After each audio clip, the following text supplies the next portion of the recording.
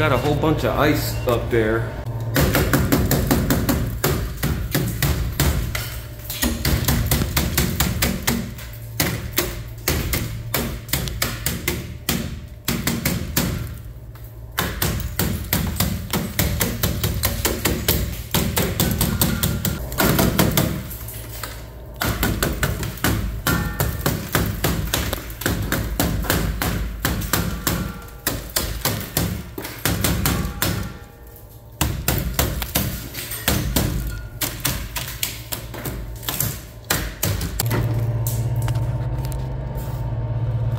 Doesn't look like we're overflowing, huh? The evaporator's got a lot of frost on it though, so I'll let this thing defrost a little more than what it usually does.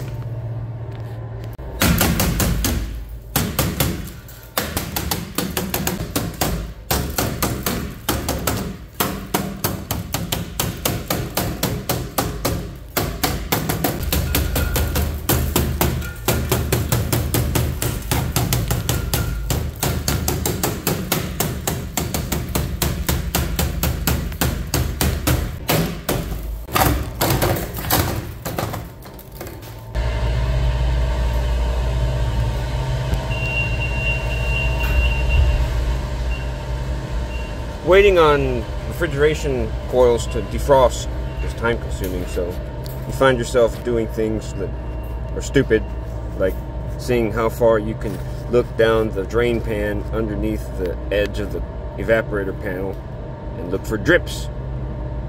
Stupid stuff when you're bored. There's one. I think it's about done. Check that out, dudes. Looks like a freaking hairnet, doesn't it?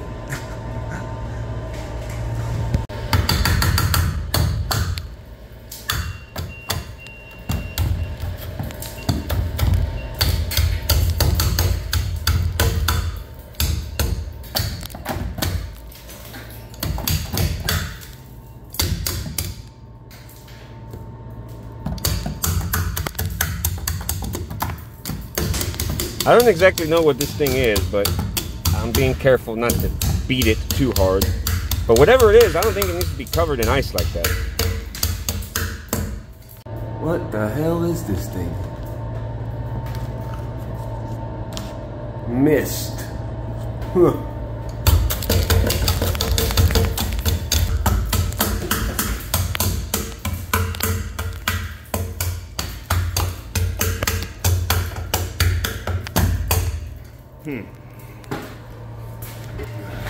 Interesting, huh? Alright, so this one's got a bad sensor. I'm measuring like 16 or 17 degrees here, and my controller is measuring over here 31, and that's why I'm alarming. So I got another sensor, actually right there, that green one, and I'm gonna install it. I wasn't able to get it earlier, but this wasn't even going down below 26 or 24. This was actually showing 31 when I looked at this, but on the controller E2 a little bit ago, it wasn't getting down below 26. Looks like it's going down pretty good now. So here we go. So I just kind of put it in there for now to make sure it was gonna, you know, show me a good readout before I actually swapped it out.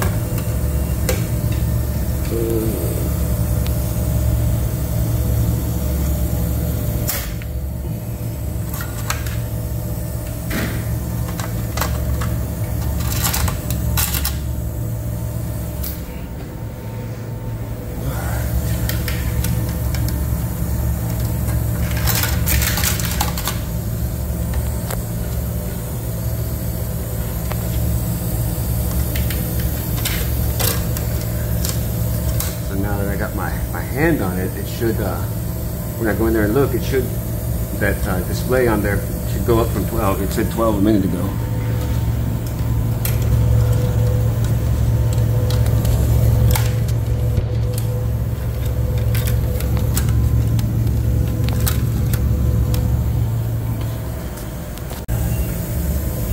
I'll probably go get a tie strap and strap it up like it was. I don't see nothing wrong with that. It's freaking cold in here, man. I think this is a cheap design right here, if you ask me.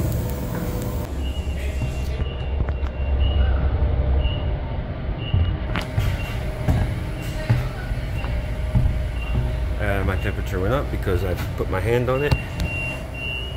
So I like that. So I'll keep an eye on it as I wrap everything up and wrap my ticket. Alright, let's see it here. We're working on 810 right there. So let's look at the log.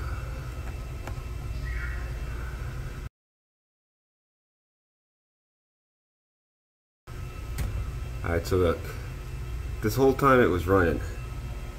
I didn't turn it off, but it went back up to 28 and it dropped down to 21.99, 19.99. And so I got to just cut in here and override that guy that was talking the other day. Luckily, I was able to find this sensor that was bad because it was giving me hell. I could not figure out why it would not get down to temperature. But then when I saw that the temperature started going back up and the door hadn't opened and the cooler hadn't gone into defrost or done anything, freezer, excuse me, you know, that was a good sign. You know, replace the sensor, then everything started going down, and it was a good day from there. And I was not able to figure out why we had so much ice buildup, unfortunately. Not much to this video, just wanted to upload it because I was going through my photos and my videos and about to erase them so I have more room on my phone, so I can make more. So thanks for watching, and I will check you guys later. Peace.